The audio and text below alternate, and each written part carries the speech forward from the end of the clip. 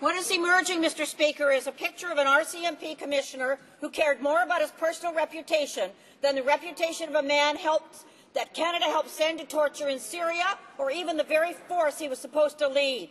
We also know that former Commissioner Zaccardelli handed over $25,000 to an expert media manipulator to help massage his answers to the committee.